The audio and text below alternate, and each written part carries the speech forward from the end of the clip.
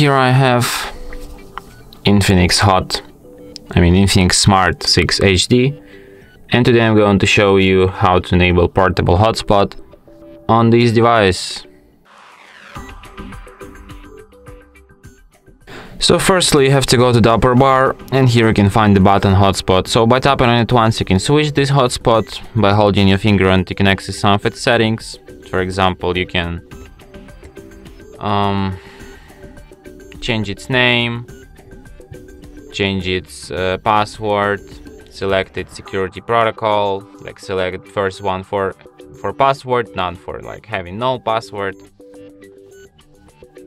You can share your hotspot, like share the QR code to instantly connect to your hotspot.